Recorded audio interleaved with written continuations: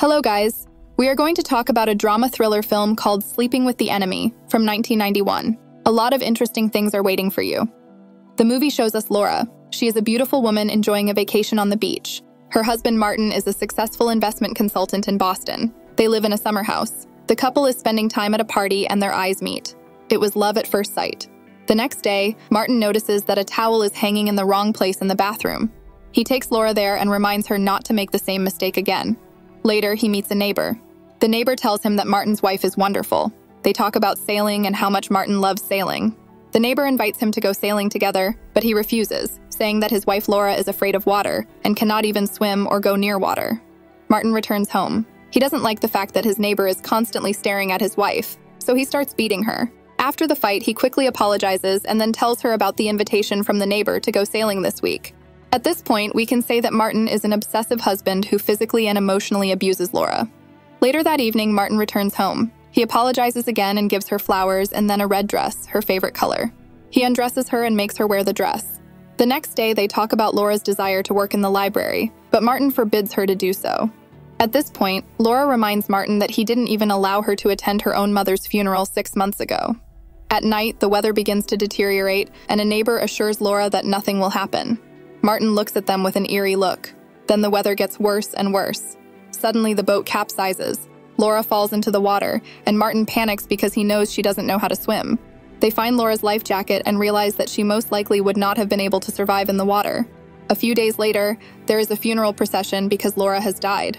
Martin is very upset. He is sad without her, but in fact, Laura survived the storm. At this point, we can say that she planned and staged her own death.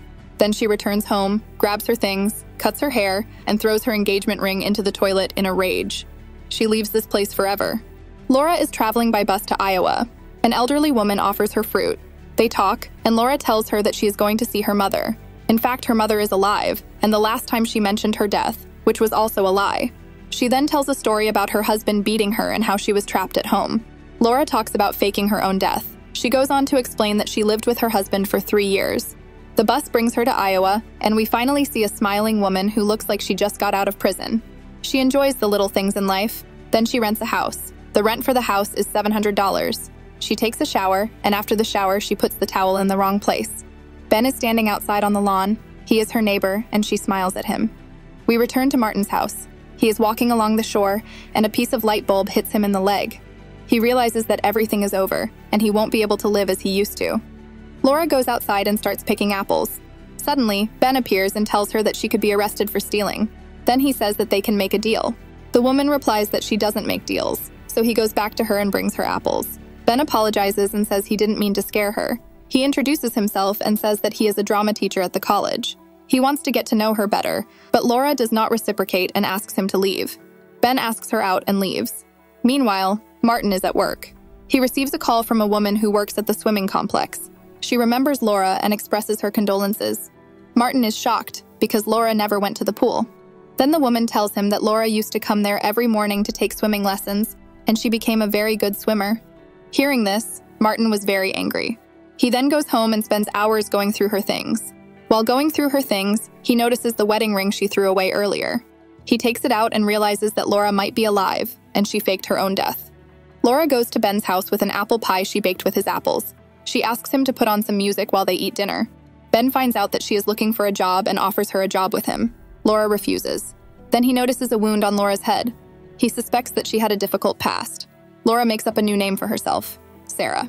The next day, Martin continues to ask everyone about Laura. He goes to the nursing home where Laura's mother used to live. After some conversation, it turns out that Laura took her mother out of there 6 months ago. Ben helps Laura get a job at the library. He asks her about her real name. Ben says that he likes her, but the girl does not reciprocate, and upset Ben leaves. Later, she calls her mother from a phone booth to hear her voice. Martin hires a private detective and offers him $20,000 if he finds Laura in a few days. Meanwhile, the whole city is celebrating Independence Day. Ben spots Laura at the celebration. He shakes her hand, and they are both happy to see each other. He apologizes, but she says it's okay. Then they talk a little about their personal lives, and Laura tells him that she misses her mother because she hasn't seen her for the last 6 months. Laura's mother is in a nursing home. Martin finds her and stands by her side. Laura is at home. She hears a knock on the door, and Ben invites her to a special place. He brings her up on stage and sings a song for her. They are both having a lot of fun and are clearly in love with each other. They start dancing. Later, Ben and Laura return home and start kissing. Laura resists and pushes him away. She wants him to leave. The next day, Ben is upset and disappointed that Laura keeps pushing him away. Later, Laura comes to him and tells him about her ex-husband. He was abusive and she had to run away from him. Ben assures her that nothing will happen to her. Later, Ben helps Laura pretend to be a man, and then she goes to the nursing home. She goes to her blind mother, Chloe, and starts singing her a lullaby that her mother used to sing to her. Then she tells her that she has left Martin and tells her about Ben. Chloe tells her to be strong and not to let anyone hurt her anymore. Martin is in the same nursing home and asks about Laura. Then he is about to leave, and Laura drinks water from the fountain and walks away. The woman tells Martin about the visitor they had today, and he runs outside to find him. Laura returns home and is overwhelmed with joy. She throws herself into Ben's arms. Martin goes to see Chloe posing as a private detective. He tells her that Martin is in town and they need to find Laura to warn her. She doesn't know where to look for her, but tells him about Ben and the college where he teaches. Martin is about to brutalize Chloe, but he is interrupted by a nurse and leaves. The next day, he goes to the college and kidnaps a professor, but finds out that it's not the one he was looking for. Martin finds out that Ben teaches his students at the college and starts following him. Later that evening, he follows him and sees a happy Ben and Laura. He is shocked and jealousy takes over his mind. At this point, we can say that Martin is a psychopath. Laura and Ben return home, and she takes a bath and rests. Suddenly, she notices that the towels are not aligned and gets scared. She starts nervously checking the house. When she checks the house, she finds that all the kitchen towels are also out of alignment. She opens the kitchen cupboards and is happy to see that it is a mess. Then she goes outside and notices an open window. Ben enters the house and Laura is clearly scared. They then have dinner outside and he kisses her before he leaves. She goes inside and turns on the music. Martin's favorite song is playing. Then she notices that the closet is open and the fire alarm goes off. Laura is very scared because she thinks Martin might have found her. She then goes to the kitchen cabinets and finds that they have been rearranged exactly to Martin's standard. She cries, knowing that her fears have been realized. The man has been stalking her until the very end.